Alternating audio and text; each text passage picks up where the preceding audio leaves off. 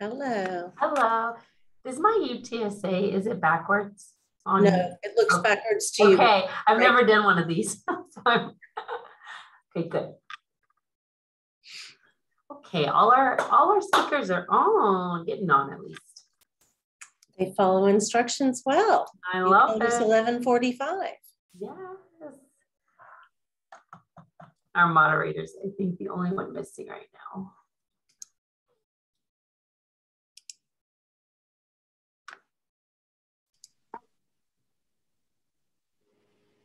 Good afternoon, everybody. Thank you all for coming to our second community lecture series. I'm Lynn Cosman, and in case you don't know, I am the Dean of UTSA's new College for Health, Community, and Policy. This is our first annual community lecture series, and this lecture is the second in the series.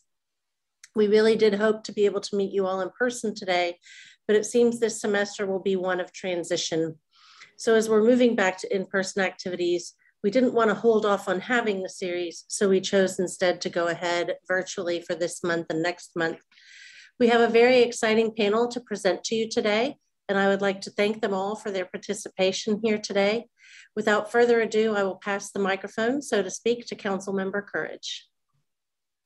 Thank you very much. I really appreciate the opportunity to be here today, Dean.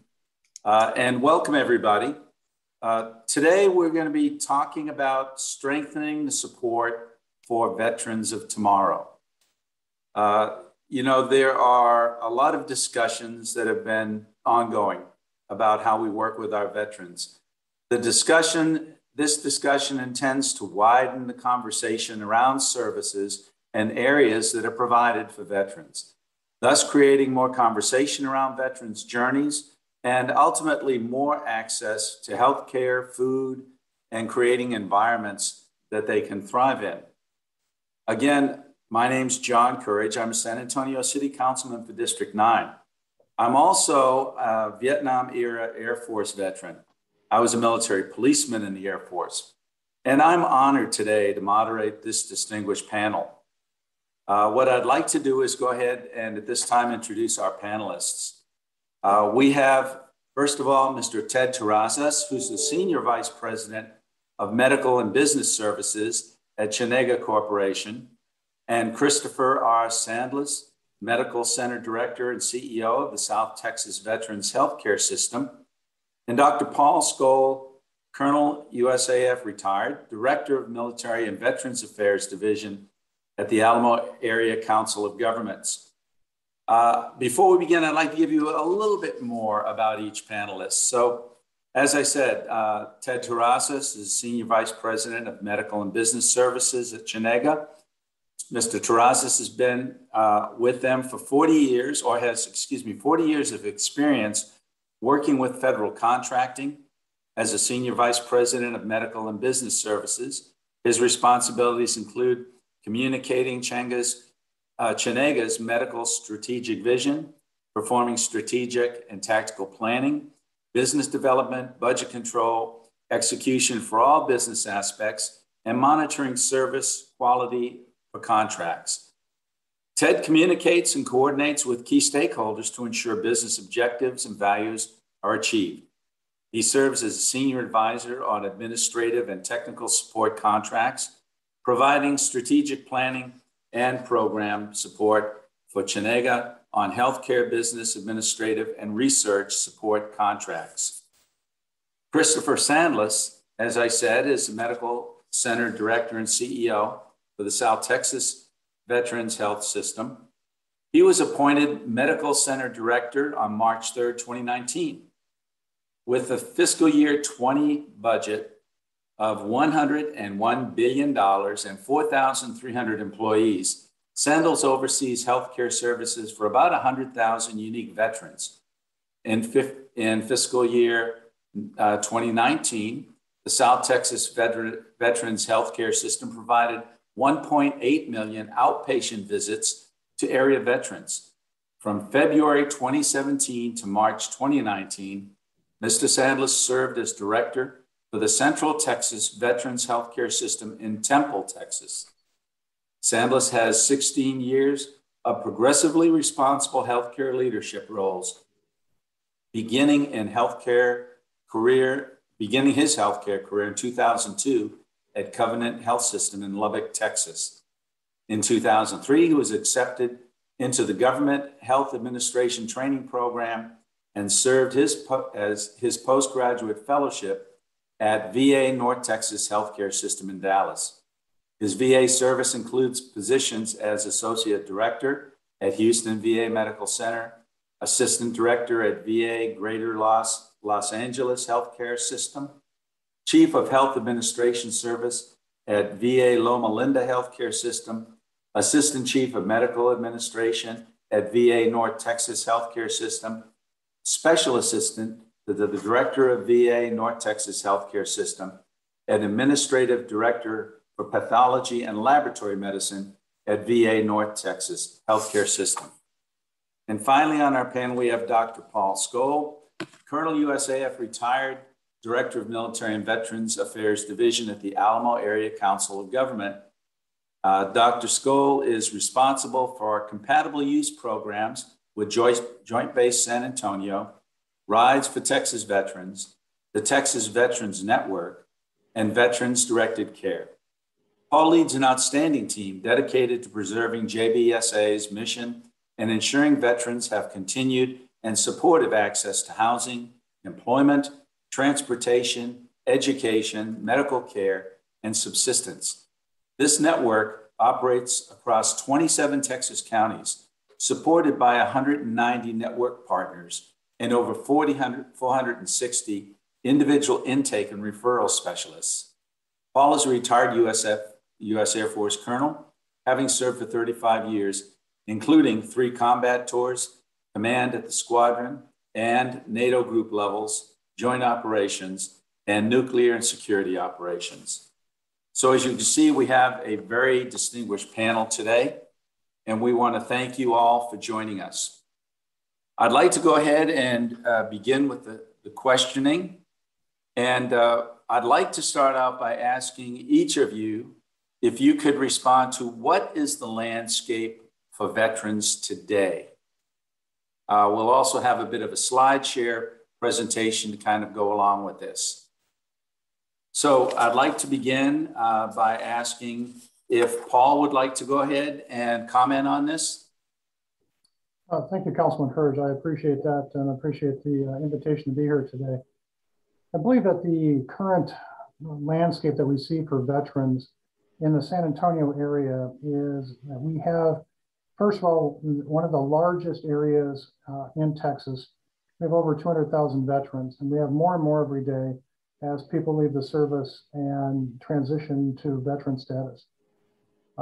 The landscape that we have is that we do have, I think, a wealth of services, but our challenge is to get that information out to our veterans and those that are soon to be veterans as they transition, in order to make sure that we have the services in place for them and they understand what those services are and how to reach them. As was stated earlier, it's much easier to try to reach out to our veterans. That's our goal. That's why we look at those places where veterans are transitioning, where they're going to be throughout their time as veterans, in order to make sure that we advertise the programs that we have. I think for veterans, I think the level of care that's available for them, the level of assistance and the dedication of personnel within the world serving veterans has increased. And I think they're at a good time for that.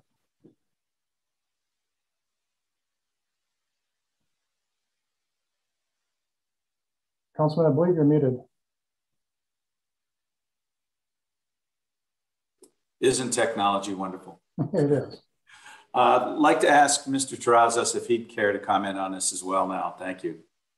Yeah, thank you, John. And I'd also like to add that I'm also a veteran and retired Air Force Medical Service Corps officer to those qualifications. With that said, there's approximately 19 million veterans. About 2.5 million of those have been vaccinated. Of the 19 million, about 5.2 million are disabled veterans, and about with those 5.2 million, about 25 million disabilities. So that's about 5 disabilities per veteran. In this era of COVID and what has occurred, of course, the risk factors are age and respiratory illnesses. And keep in mind that 73% of these veterans are over the age of 50, and 89% of them are male. So a vulnerable population with about 12 million of them that have passed away due to COVID. And this is as of May, at least my May report numbers. And with COVID, we also had a lot of isolation, and we had delays in appointments for a lot of various reasons that many of you have also experienced. But this isolation causes other issues like suicide, more suicidal tendencies, and we lose about 20 veterans per day to suicide. And of this 19 million veteran group, we have about the largest group is with what we call the Gulf War era. And those folks were exposed to toxins, mainly from oil fires, burn pits. And then the second group is those that were Vietnam era exposed to Agent Orange. So after every conflict, there seems to be a discovery of an issue that has affected our veterans. So that's on the national scale.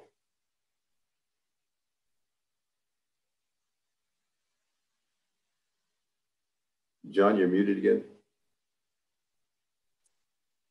Thank you. There's a lot of issues I know that we've been concerned about for veterans. I have a lot of friends who served and are constantly aware of the struggles that they face.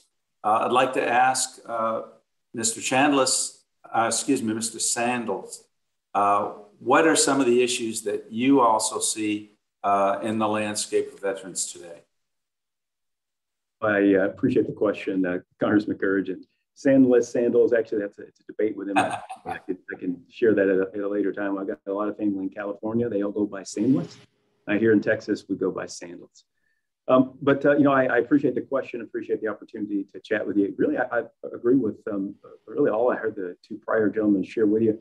I'd say on the health care landscape, again, a lot of what I heard Paul share, I would completely agree with. I think this is a good time to be a veteran. I think there's much more recognition of things that veterans are challenged with.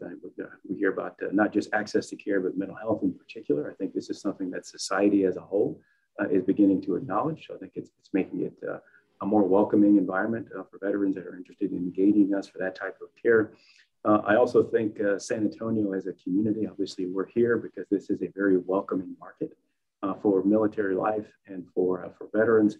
So it's made it, I think, much easier for us as a healthcare system to continue to make inroads. I think one of the challenges for veterans is which door to enter, right? And so I think as agencies continue to communicate more effectively together, whether it's through forums like this, through interagency data exchanges, partnering with community agencies, the more interconnected we are, I think the tighter the net is and the more difficult it is for veterans to fall through it.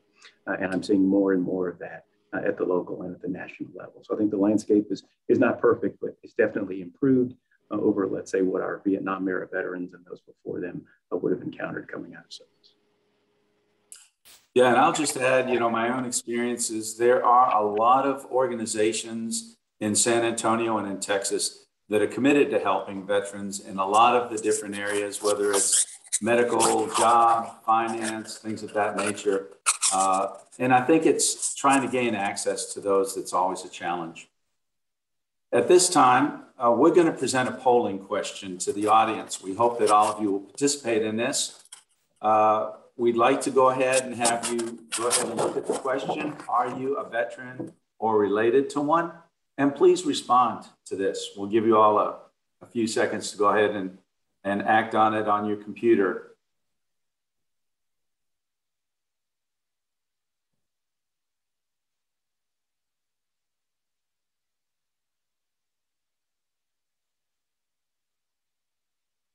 Okay, as you can see right now, we have 76% of the people who are on our call today and listening to this discussion are veterans or are related to one. And I think that it just shows the importance of this discussion today to people in the community. And of course, to the population at UTSA, because we understand many of the students enrolled there have been in the service or are related to people who've been in the military. So thank you for your response to that poll. Second question we're going to go ahead and present at this time.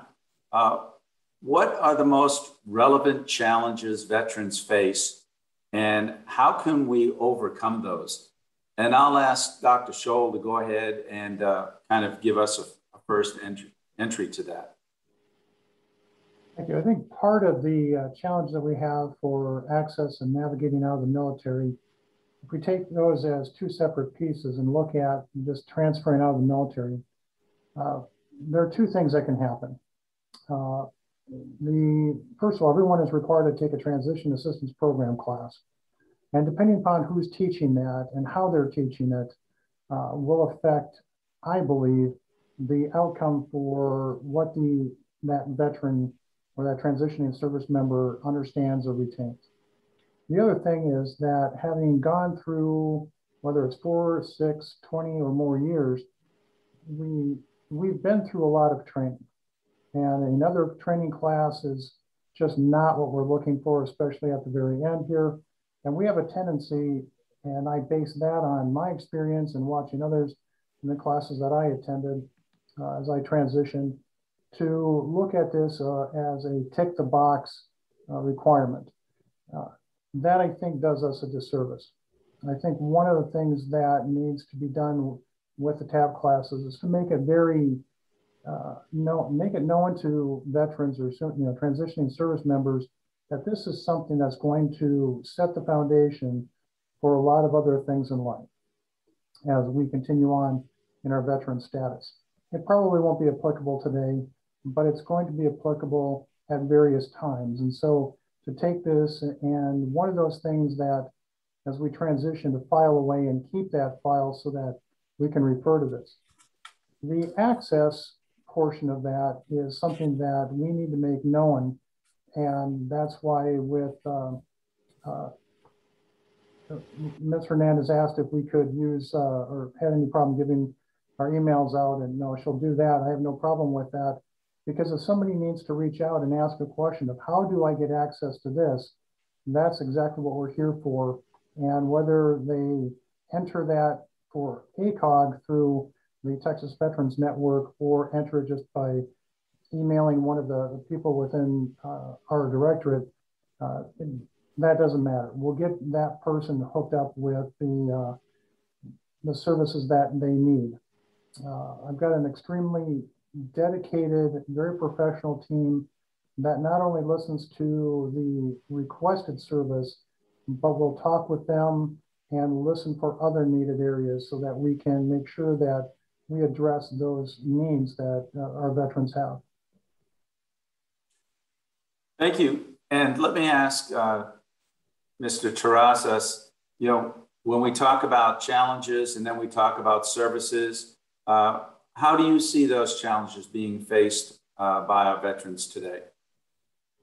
Well, the good news is that the veterans are being listened to. I think that it's a very high-profile issue, especially when we have so many of our veterans. But if you take a look at this slide, I'd like to kind of use this is we talk about a lot of issues that they face, but at the very top you'll see where we have an exposure or a threat, and it seems like every conflict we learn something of a new type of weapon system, a new type of exposure, whether it be to a burn or to oil burns fumes. Or Agent Orange, there is something that they get exposed to. We learn something from that. And this, by the way, is a perfect role where UTSA and their college fits in really well, because when there's a threat or there's an exposure like this and we have to learn from it, there's a gap. There's a gap in knowledge, there's a gap in technology, there's a gap in trying to understand the problem. And so therefore we identify it The research is conducted. We learn from that research in new education that we need to train providers. We need to train our communities on how to deal with them. And then we also are then able to formulate new clinical protocols, new treatment therapies, new technologies to go ahead and resolve some of these issues as both an institution like the Veterans Administration or as a community. The VA has done a really good job, and they also do a lot of research within the Veterans Administration, but there's a lot of research that's also done outside the Veterans Administration, whether it be by grants or contracts, and taking a look at this. But the challenges are still the same. We have individuals being denied disabilities, delayed in disability assessments and benefits, and the service connection of that. But mental health still tends to plague a lot of veterans in so many different ways. We talked about suicide just a while ago, but the problem with mental health is a lot of them either don't realize it, don't want the help.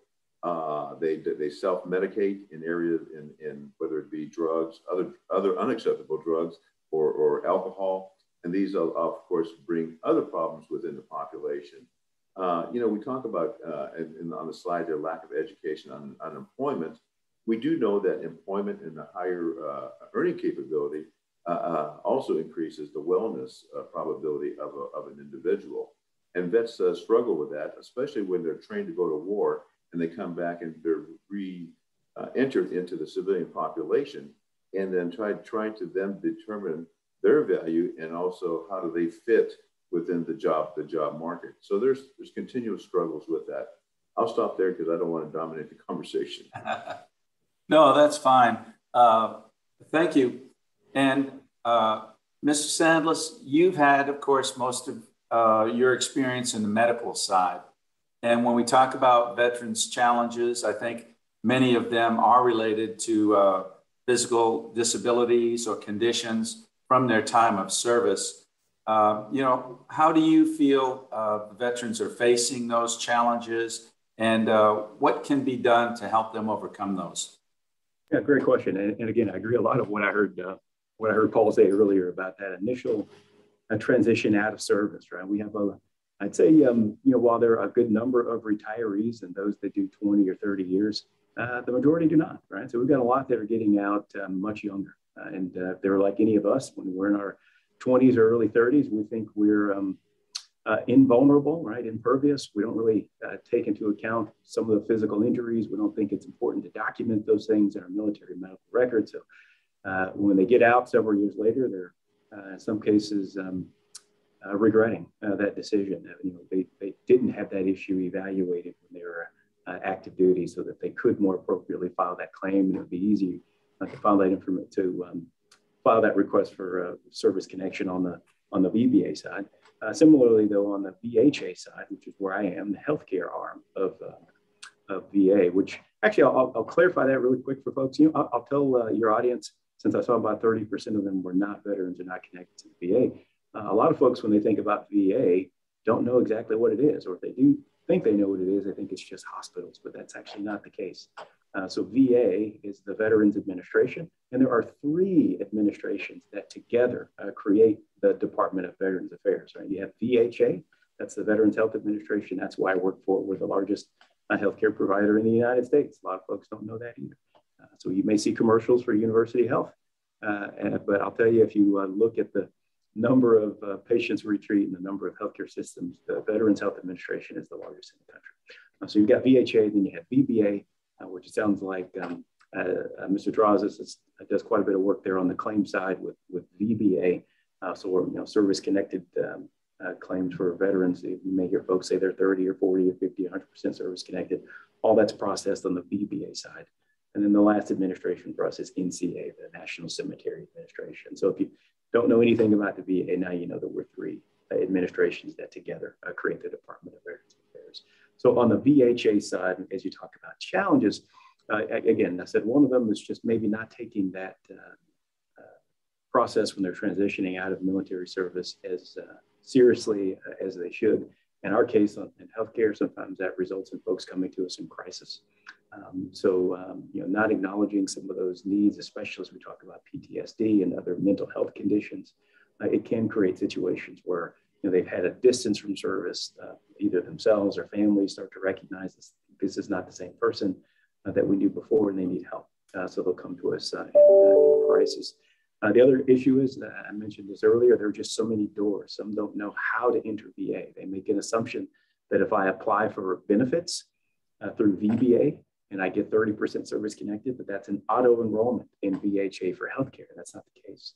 So we're trying to do a better job, again, getting that net tighter so that we've got VBA representatives on site in our VHA facilities to try to educate and ensure that, as many benefits that a veteran is eligible for and entitled to with a VA, and that we try to connect them with all of those opportunities at once. But I think one of the other challenges, I'll call it trust and stigma. When I joined the VA 17 years ago, and I'll tell everyone here, it's not the same agency it was 17 years ago when I joined, and it sure as hell isn't the same VA that my grandfather on both sides, who are Korean War veterans, and both, I didn't share earlier, both of my parents are Vietnam veterans. The agency is changing, and you see that in a lot of our trust scores. But some of our younger veterans, if they don't have other military service members in their family, maybe they haven't used VA recently, there may be a historic stigma of what kind of the quality of care that VA provides, or in some cases, how accessible that care is. But I'll tell you, our trust scores say something completely different. And so we survey veterans ad nauseum, and I'd say 8 years ago, 45% of veterans said that they trusted VA to provide the care and services they needed. 45%. Today, we just got the numbers for October. That number is 90%. Right, so we got 90% of veterans saying they trust the VA to provide the care and services that they need. But for those that are relying on a historic stigma, they wouldn't know that because they haven't tried to re-engage or engage the agency for the first time and realize the plethora of services that we provide. I'd say one of the final challenges, because again, I don't want to dominate the time, is a lot of folks don't know the difference between what a VA healthcare system provides. They may think of us as a VA hospital, right? And think that we're only an acute care institution, but that's not true. We are the definition of an accountable care organization and integrated both vertically and horizontally. So in addition to providing acute hospital-based care, which of course we provide, medicine, surgery, et cetera, we also have our own acute psychiatric units. We have a plethora of outpatient behavioral health programs. We have residential treatment programs. We have substance use treatment programs. We also have basic primary care services. So we've got a huge portfolio of services that we can offer veterans, not just to address acute care issues, but also to address wellness. We are actually here in San Antonio, a flagship whole health facility. So every veteran that enrolls in one of our primary care teams gets a whole health coach assigned. They will walk them through other options like Tai Chi and yoga and acupuncture, non-medication based treatments that they can engage in to address stress and also reduce issues like opioid addiction. So a lot of services that we provide, and we try to get more folks engaged so they can learn. Well, Mr. Sandles, I think that was very thorough, and it really went into kind of another part of this question, which was about opportunities. And I think you mentioned quite a few of the opportunities through the VA system. And so that was very helpful. I wanted to see if, anyone else has something they'd like to add about that. Dr. Scholl, what else do you think about opportunities for veterans? I think opportunities for veterans as far as services is increasing. Somebody just mentioned on the chat that word of mouth is as vital as networking and as any advertisement. And I have to absolutely agree with that. The reason for that is because if you, as Chris was talking about, if you look at somebody with a prior feeling of the VA, they're going to reach back to different time in the administration's history. If you look at it now, it's completely different, but a lot of people don't understand that. So being able to talk with people that have had outstanding care, and I'm one of them. I mean, everything that I've dealt with the VA has been absolutely outstanding. My brother-in-law is currently recovering from knee surgery at a VA hospital and is doing very well. He has nothing but good things to say about the care he's gotten over all the years. I think we need to get that word out. I think we also need to, when we work with veterans, it's one thing to say, okay, here's a service, and send them off to go talk to that service. That's one way of doing it, and it tends to be a typical way of doing it. Our Texas Veterans Network, we try to close the loop. So what we'll do is we'll refer that person to one of our service providers, making sure that they are picked up by the service provider and making sure that there's resolution to that service, and then we close that case. So if somebody needs transportation assistance, we get them to one of our providers, we make sure that they've gotten that, and make sure that they've gotten where they need to go and back. If it needs to be reoccurring, that they're set up for continual support, and then we mark that as a closed case. We don't simply say, yes, we helped somebody today simply because we made a referral. Well, thank you very much. Mr. Terrazas, anything you might add to that?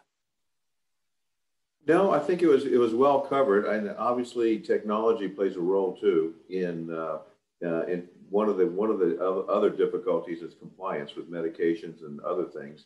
And some of the systems and technologies are able through a cell phone, for example, to send reminders, to keep them in communication, to be able to have better access to providers in a safety network. Right, that's another important tool nowadays. Communication and cell phones, computers, technology.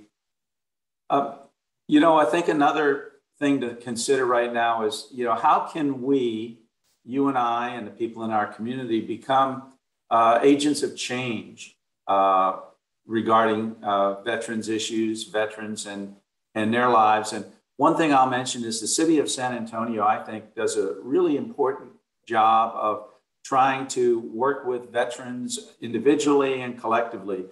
We've got a City of San Antonio Veterans Commission made up of residents of every city council district who served in the military, who try to work on issues that affect the lives of people in San Antonio, whether you're a veteran or a family member of a veteran, or for that matter, even active duty military families. And every council committee or every council office has its own work group on veterans issues, and I certainly do in District 9. But how can the rest of the community become agents of change? I'll just open that up for any of the three of you who would like to go ahead and maybe make a remark on that. Who'd like to go first? I'll say a comment. I guess you're right. I did mention opportunities before. The two brief opportunities I want to mention, then I'll talk about your last question. One would be some of the ongoing activities between VHA and DoD on seamless transition. So we are working on that. There's a national work group engaged to try to make that process a bit more seamless so that as service members are transitioning from active duty, there are, for those services that they are automatically eligible for, we can go ahead and auto-enroll them. So I'm anxious to see how that materializes. The other opportunity I think really exists in our community here in San Antonio is we talk about word of mouth. I saw someone use that comment, but I would specifically encourage us to engage women veterans. This is one of the fastest growing segments in the veteran population across the country. It's growing at twice the rate of male veterans. At the national level, male enrollment is up 5%, female veteran enrollment is up 11%. So it's growing rapidly. And again, I think the more we engage that group and help them feel comfortable engaging VA, the better off we'll all be. Your other comment about what can the community do to engage, I'd say maybe 3 or 4 quick things. First, and this may sound horrible, but it's well-intentioned, would be to do more than push-ups. Right, one of the things that I've seen over the past couple of years are folks doing the 20 or 21 push-ups a day for the veterans that they say commit suicide in the United States. But one of the things that a lot of folks don't know is that 13 of those 20 veterans are not enrolled in VA healthcare. And so push-ups are great. Finding a way to engage a veteran one-on-one and encourage them to get help, especially if you identify someone in need, that actually makes a difference. You would also be encouraging service, right? I don't know how many folks on the call have ever been to a VA medical center, right? There are a multitude of opportunities to volunteer, both with us, I'm sure with many of the community agencies throughout San Antonio. So find a way to actually get engaged. Third, and but definitely not least, would be to donate. Whether it's if you work for a federal agency, we've got the combined federal campaign, but there's other avenues for you to donate, a couple bucks a pay period to a really worthy cause to a variety of veteran-facing organizations. And I'll stop there. Okay. I thought that was pretty comprehensive there, Chris. The only thing other thing I would add is advocate. And the reason I say that is because I'm sure that, for example, in Chris and Paul's area of influence, that they would like to have a better budget. I think the demand sometimes exceeds the resources, and I'm sure more resources would be valuable to them in their programs. And these programs are not just direct care, but also in research in UTSA, so that we can do more study and the impacts, so that we can find better ways to manage and bring these veterans to a more suitable wellness in their life. Thank you. Dr. Scholl? I think that one of the best ways to be an agent of change, and it doesn't matter if it's ACOG and Texas Veterans Network, whether it's UTSA's Center for Military Affiliated Students, or which area you look at, understand the resources that are out there that where you can make an initial referral.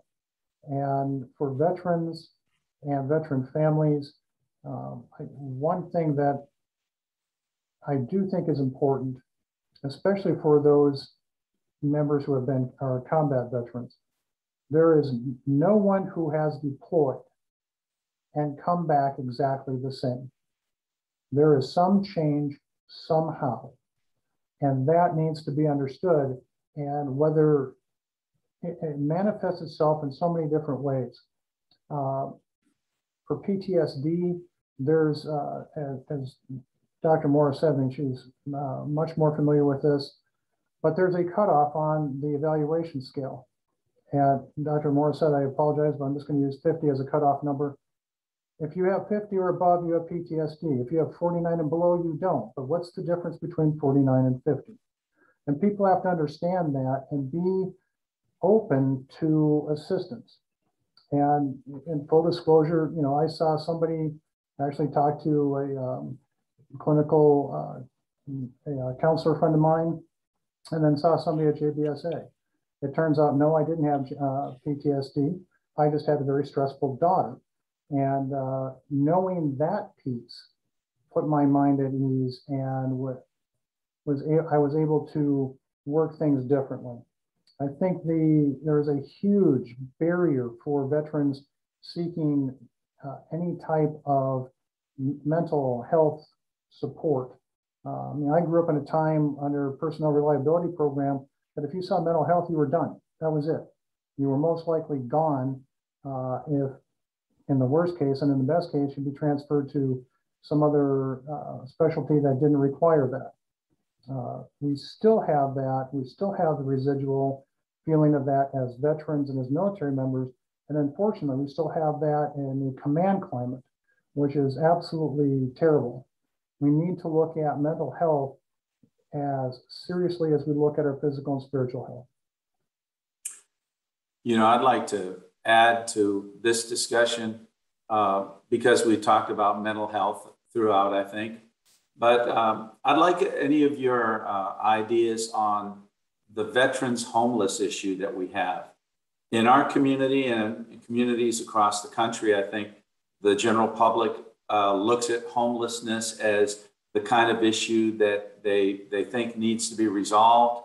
And a lot of veterans are homeless and are suffering from some problems, basically probably mental illness issues that they're not getting resolved.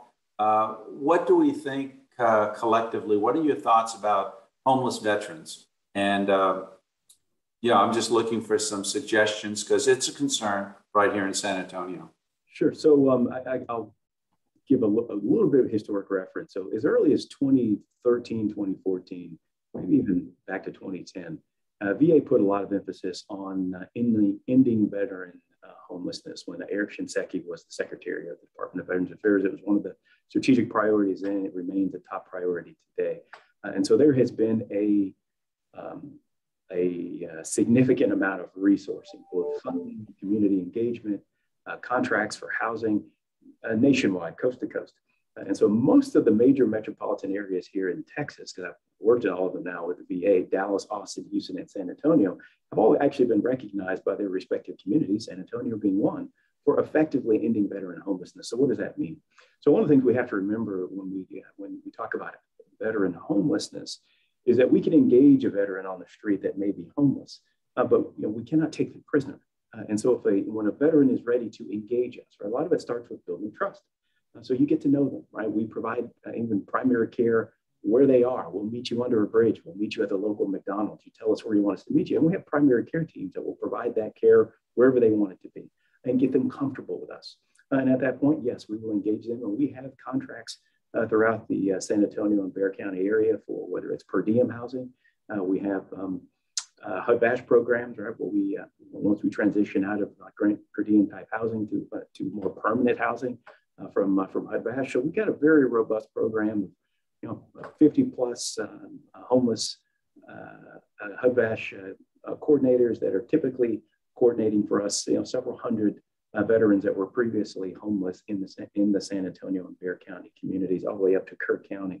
And so I think there was a lot of resourcing there. We've made a huge impact on this issue across the country over the past 10 years. But again, it's one that starts with building trust. And so when a veteran is ready to engage us for housing, we have a multitude of locations available to house them, but it's when they're ready to do so. Thank you. Anyone else want to add anything? Okay. Well, I think then that we've really discussed a lot of the most important issues that we know veterans are facing, and some of what we know are services and opportunities, as well as challenges that are available for them. And I think everybody did just an excellent job on this, and we appreciate that. Right now, we'd like to engage our viewers again. We have some more Q&A. So there's some Q&A in the chat box. There's about 3 to 5 questions. And first of all, what's the time frame for receiving veterans benefits? And so anyway, let's take a look at some of those questions that we may have there. See if we can answer any of those. Let's open up the chat.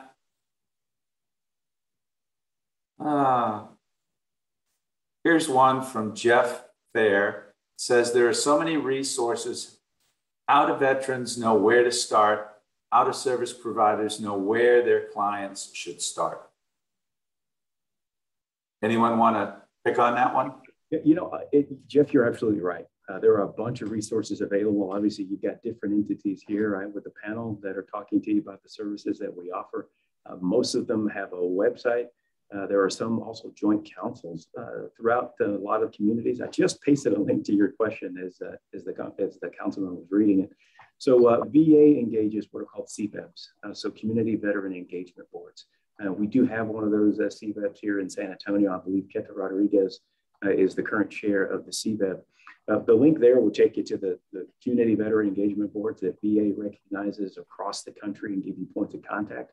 Those CVEBs are a consolidation of a multitude of veteran-facing organizations. So that's just one resource that I'd recommend you might want to consider getting to know a bit more about the CVEB here in San Antonio and Bexar County and the entities that are part of it. But that's not the only resource. I just find it to be a very effective one. So when we have messages that we need to get out, questions about resources, we engage with the CVEB here. Very good. Here's another question from, I'm sorry, if you wanted to go ahead and answer.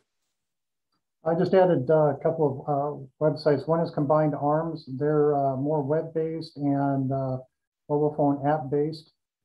They do a great job of referral. The Texas Veterans Network, that's our program. There's the website and the 800 number If you have somebody call in, we'll figure out what they need. And then we can direct them to the appropriate service provider. Thank you, Dr. Scholl. Anyone else? Okay, Karen Olvera asks, what is the time frame for receiving veteran benefits? I defer to Chris on this if we're talking just entry into the VA system. If we're talking other areas, then I can answer to that. Yeah, I guess to Paul's point, it depends on the benefit we're talking about. So on the VBA side, you're talking service connection, that someone's applied for compensatory benefits. It's going to depend. I know there are some national goals. Somewhere around 120 days is what I recall hearing was the target from when a veteran submits that application for compensatory benefits to when they get a decision. Obviously, I'm sure that goal is not always met, but that is the target that VA established for itself several years ago. And I think it's made quite a bit of progress, but as we're drawing down military campaigns, I did just recently get notification that there is a growing backlog. So they're asking facilities and even network contractors to expand capacity on that side. On the healthcare side, if a veteran submits an application to us for healthcare enrollment, we have 5 days from the date that veteran submitted that application for healthcare benefits to give them a determination as to whether or not they're eligible. And so once we determine they're eligible for a primary care appointment, by statute, we have to have that appointment scheduled within 20 days. And for specialty care, which would include, in some cases, behavioral health if it's non-acute, or medical or surgical subspecialty, that's 28 days. Now, and 28 days may seem like a long time, but I'd encourage you to try to call a community dermatologist and see how quickly you can get an appointment. It's probably 6 months. So I think we're doing fairly well. And I'd also remind the viewers that, the focus seems to be on the Veterans Administration, but not all veterans use the Veterans Administration. Some of us are retired and still use the military or TRICARE system. And there's different issues sometimes associated with that. That's a good point. And, we hadn't touched on TRICARE. I don't think we have anyone who can tell us too much more about it. But yeah, there are multiple systems, I guess, available for veterans for services, not just the VA, not just TRICARE, but there's a lot of nonprofits in our community and around the country that dedicate themselves to helping veterans. Here's something that Richard Hartley just said. He just finished a DOJ study on veterans treatment courts, and veterans reported to us that due to stigma or fear of loss of benefits, they were reluctant to sign up for services and/or treatment. This was especially the case for veterans and older era conflicts. I think this kind of falls into a bit of a discussion we were having a few minutes ago.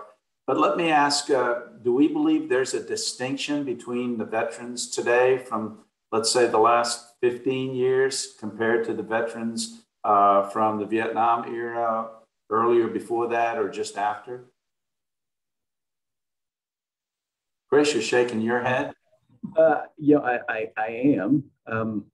But I think the differences may depend on point of view. I think they're all kind of saying something similar, but from a different point of view. So I'll give you those points of view and not necessarily tell you they're mine. These are the differences that I hear. What I'll hear from our Vietnam, World War II, and Korean War veterans is that, for one, their trust scores with VA tend to be much higher than for our OEF, OIF veterans that are typically just getting out of service. And so we do see that reliance on VA healthcare definitely starts to change their perception of us over time. But in some cases, our older veterans, or feel like the younger veterans, are, in their terms, more entitled. I don't see it that way at all. I think there are generational differences, right? I'm more in line with the OEF, OIF veterans just based on my age. I think we tend to be less patient. But because they don't have that history with VA and haven't seen the agency change over time to appreciate the changes, all they know is what they see today. And so if we're not meeting those expectations today, that's what matters to them. So I can value that difference of perspective. They don't have the historic context. And I don't necessarily see it as an issue of entitlement. Our veterans are told that there are certain benefits that they're entitled to as a result of their military service. And so they're absolutely entitled to pursue those benefits to the full extent of the law. Dr. Scholl, how about you? Do you have a view on that? I think there are some differences. I think that the experiences from World War II, Korea, Vietnam were much different than more recent experiences. I think the challenges in each combat area were different, but I think the end result of what it does to the individual remains the same. I think we still have those same issues across the board, just the causes are different. Okay, let's ask or answer another question, again from Karen Olvera. Are there types of health programs available to rural or urban veterans? Are there any differences, or are there special programs? That is a really, really good question, Karen. So, rural health is an area of emphasis for VHA. I was just answering the suspense on that today. And so, as we've gotten more complex with our analytics, we are able to identify where there may be gaps in service, drive times, those sorts of things based upon proximity. And so in some cases, rural veterans may be more apt to receive care in the community at VA expense because of that distance. We've also been more aggressive reaching out to that population for some of our virtual health modalities. So whether it's a lot of our mental health appointments these days are actually virtual. A lot of our rural health veterans have said they appreciate that flexibility. They don't have to drive all the way in. And in some cases, when we have veterans that live in rural communities that don't have a good like Wi-Fi, right? So they're not able to connect to the internet to even have a digital connection with VA. We can actually issue them digital devices now that come with a data plan paid for by VA so that they can connect with us from their home, just as any other veteran would be able to. A question I'm going to add is about veterans and going back to work and getting into the workforce today. What kind of challenges do we think they're facing that there are programs available to help with? I'll open that up to any of you who'd like to make a comment on that. I think one challenge that we have as veterans is how to translate military to civilian. And so when you write a resume, when you're starting that search for employment after transitioning out of the military, I think it's very important to translate that to what's applicable to what you're applying for, but be able to translate that to a civilian position. I served as a Security Forces Squadron Commander. That translates to Chief of Police. Served as a Deputy Group Commander for Mission Support Group. That translates to Assistant City Manager. So if you can make those transitions, and there's a number of sources out there, books, websites on how to do that translation. Okay, any other thoughts? No, I totally agree. And that becomes a very, very good, difficult issue. Also, the environment in which they work in the military and the environment they work in the civilian sector are very different. If you take a look at here I am in an office, versus out in the field, and the organization and politics within the commercial sector is much different than the government. The government tends to be more socialistic, where everybody knows each other by their rank. They have an order and command structure. They know that they're taken care of, and there's a camaraderie that's a little bit different than on the commercial side. Their time is billable. Their time is a investment in a company and to produce a certain amount of widgets. There's some challenges in there in trying to get used to that. And the best thing I would do is advocate that they have mentors and they have folks that they can use in the network to help prepare them 2 years out before they make that transition. Part of that is getting certifications, training, but also I know that there's a program right now that they allow folks that are transitioning to actually spend time in the corporate world and have that experience before they actually retire. Very good. Any other thoughts or questions on or concerns on that? Hey, John, my comment was also in the context of, any entities in the community or the county who want to assist veterans should also try to use, you know, more all-encompassing language than just veterans, right? Maybe, you know, do you have service record of military service, or have you served the country? Just again, because some don't want to identify as veterans, and just the way that some of the comments have been, that might be able to, you know, get more people connected with services. You know, and John's my council person and my neighbor, so thank you, John, for doing this. Thank you. You know, that's an excellent point to make. I think even if I'm out in the field and I'm talking to someone who's homeless, maybe instead of asking them, are you a veteran, I need to start saying, you know, have you had an opportunity to serve the country, and how have you served the country? What was your service like, as an opening remark? And I think, you know, you're bringing up a really good point that all of us need to consider. A lot of people say to a veteran, thank you for your service. But, you know, I think we need to be able to explore that a little more deeply. You know, we appreciate any service that you provided to this country. I think all of us agree that service to your country or service to your community is a significant aspect of everybody's role as a citizen. So, you know, thank you for bringing that up, Richard. Well, I think we've gotten through most of what we'd had in the way of questions, and our time is kind of working its way through. I want to go ahead once more and thank all of our participants. I believe they all did just an excellent job, and I've learned more. And I hope that the people who've been watching, whether you're students or members of the community, that you've learned enough to leave this with more knowledge that you can use in the community, and understanding the value of these kinds of programs that, you know, Dr. Crossman has brought forward for us in order to expand our understanding of our community and the issues that our community faces. So I'll go ahead now, I think, and turn it over for a few more remarks to one other speaker that I didn't introduce earlier, but I'd like to have her talk with us. It's Dr. Sandra Morissette. She's the chairman of the psychology department at UTSA, and she's going to visit with us for a few minutes. Thanks so much. So I think I have about 3 minutes, so I'm going to either talk auctioneer style. I have to say, this was an incredibly exciting panel for me, and the congregation of such distinguished panelists is really exciting, because you are all really leaders that are shaping what's happening in San Antonio.